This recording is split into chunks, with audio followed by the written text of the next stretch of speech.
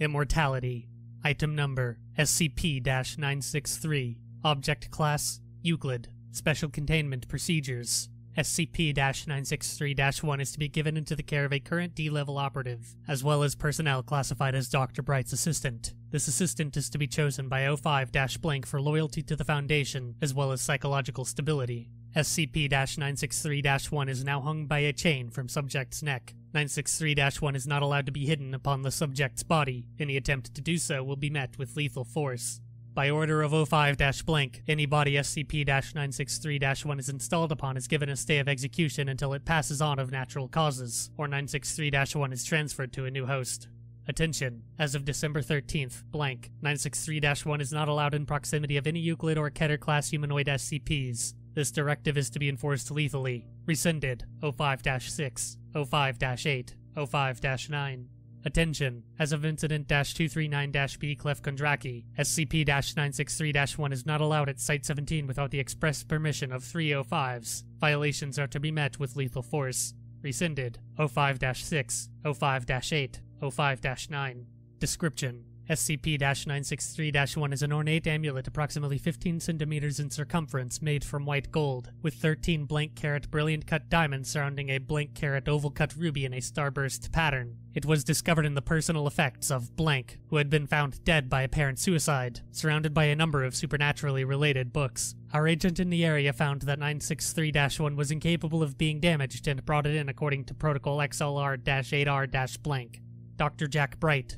Footnote: who has been working for the Foundation since the containment of SCP-590. For more information regarding Dr. Bright's mental condition, see Dr. Glass's psychological evaluation. A junior staff researcher of good standing was assigned the responsibility of researching SCP-963-1's capabilities, and granted access to Redacted. Later that year, SCP-076-2 broke containment, see Document 076-2-19A, leading to redacted deaths and blank casualties. Dr. Bright was transporting SCP-963-1 by hand past SCP-076-2's containment unit, and was among the first KIB killed in breach. Approximately blank days later, D1-113, tasked to clear the area of rubble, discovered 963-1 among the wreckage and picked it up.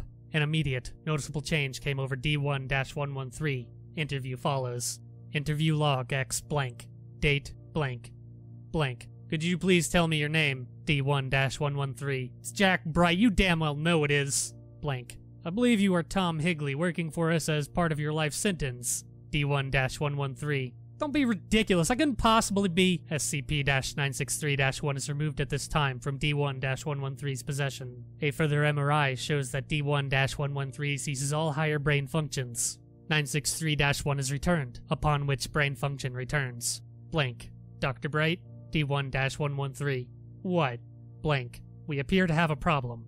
After much experimentation, it has been discovered that when any living anthropoid comes into direct skin contact with SCP-963-1, the mind of the subject is wiped, and that of Dr. Bright is projected from 963-1 onto the subject. It is known that memories native to Dr. Bright transfer from host to host. If a subject maintains contact for 30 days, their brain functions become a duplicate of the late Dr. Bright's. If 963-1 is removed after this time period, the subject retains an independent copy of the consciousness of Jack Bright. Sanctions were put in place to prevent multiple instances of Dr. Bright from being created to prevent Dr. Bright from collaborating with himself. However, it was found that this was not necessary, as Dr. Bright has proven thoroughly dedicated to the Foundation and its cause.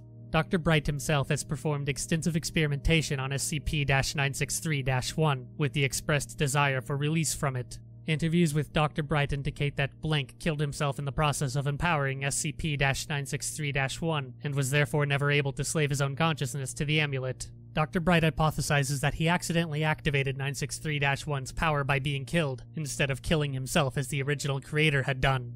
Entry regarding SCP-963-2. On blank, orders were given by O5-9 to attempt to replicate SCP-963-1. All attempts met with failure until SCP-963-2, at which point, subsequent data expunged. All information regarding SCP-963-2 is classified Level 5. Anyone attempting to access further information about SCP-963-2 without Level 5 clearance will be terminated.